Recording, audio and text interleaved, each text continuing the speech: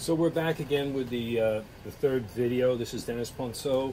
I wanted to show you close up here that I've already started to remove the pencil that was here. I did that off camera just because I didn't want to take your time with it.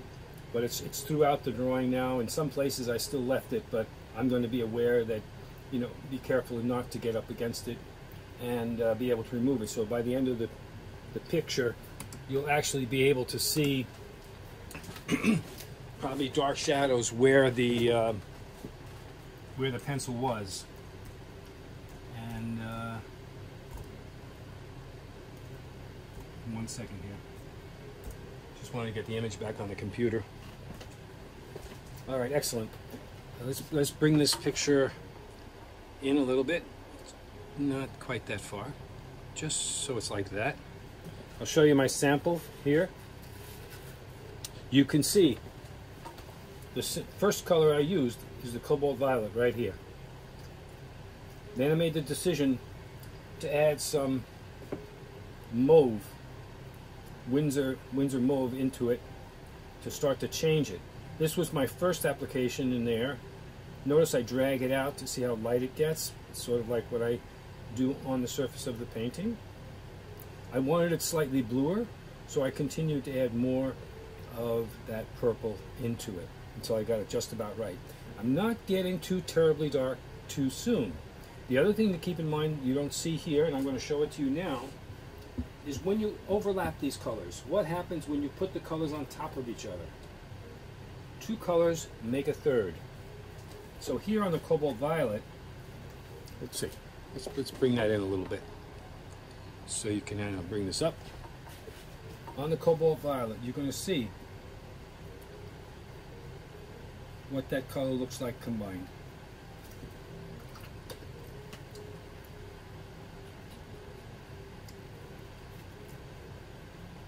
That sort of tells me I'm in the right direction. All right? So on that note, let's get busy. Let's bring this down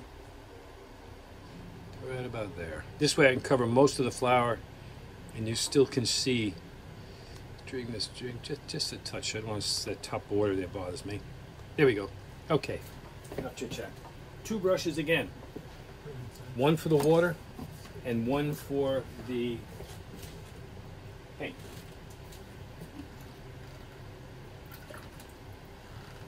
I mixed a puddle of color up. I'll show you what a puddle looks like. You can see here, that's a puddle, right? You can't splash in it, but you certainly can take a lot of paint from it. It keeps me from going back and remixing the color over and over again. I think I'll start where I was before, initially, right here.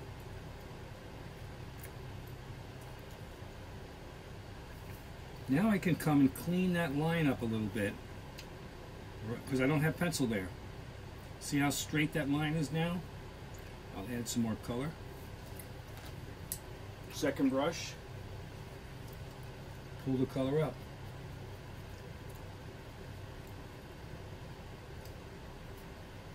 At some point in the next 10 minutes or so, I will turn and let you see the flower again. There we go. You want to clean your brush, your water brush that is, in between each application of paint. This way you bring a clean brush to your picture.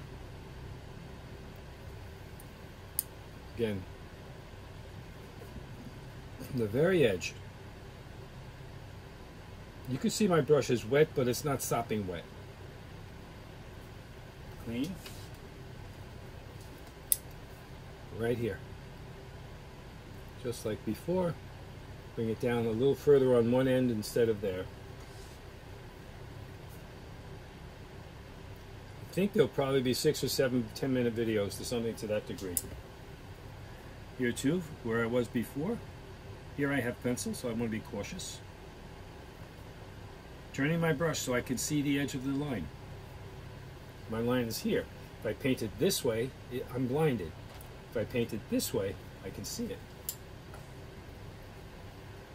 I'm shaking the water off my brush, by the way.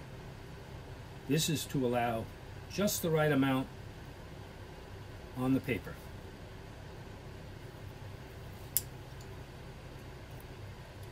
You will find with practice, like a two-brush system can really work. I do it all the time.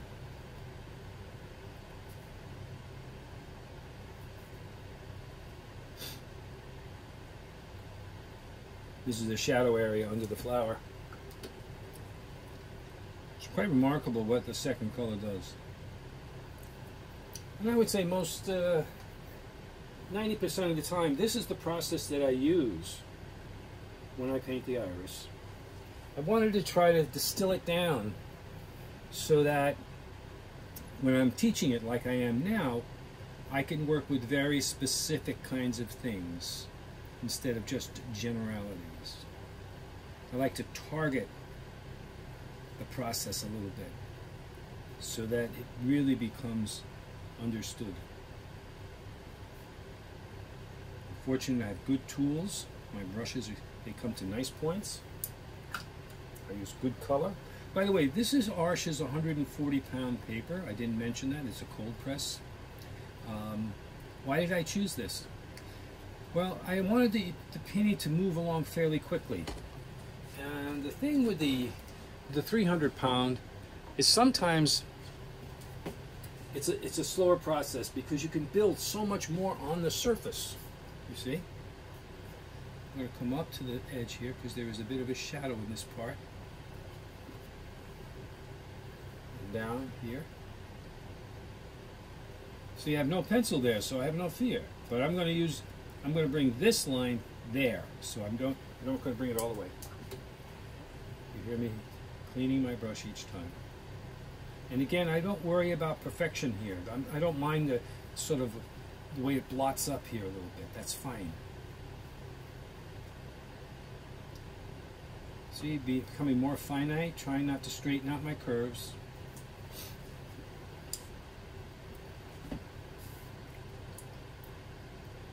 I have no pencil there. I can come right up to that edge.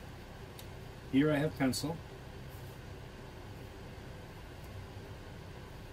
I'm going to come carefully there and then up. And notice I turned my brush again.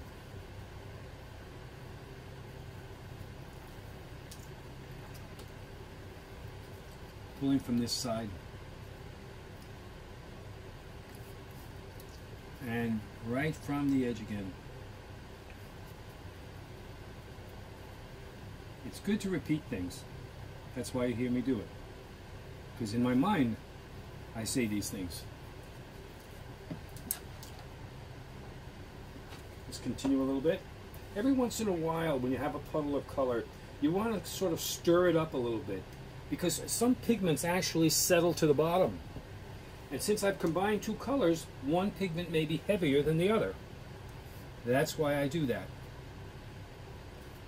I'm going to come in with my, let's go to the 7 brush here. I did that before and it worked out well. Get some paint on. Here we go. Because it covers a bigger area much faster. I'm going to reduce that white line a little bit. I still have some time to take care of that white line.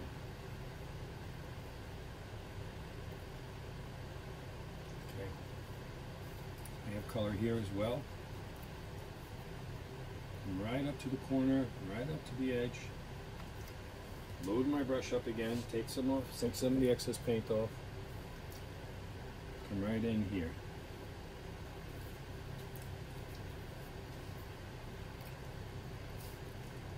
Here too. And then with water, we start at the top where we began and we soften those lines down. Here too. And all the way around. Sometimes I hit it like this all the way around first, and then I feather it out. Because if I get too fancy up here, the paint could dry somewhere. And I don't want that to happen right now. I mean, if it does, it's a flower, you know. It's not a portrait. You have a lot of levity here. I'm going to come right in a little tighter to the line. I hope everybody's doing well. I hope everybody's doing well. It's a challenging time and exciting times. It's sort of a mix of emotion time. But I think this, as you can see here, I'm going to proceed. The next video will show the balance of the flower. And then we'll let it dry for a little while and I'll come back again. We will see you shortly.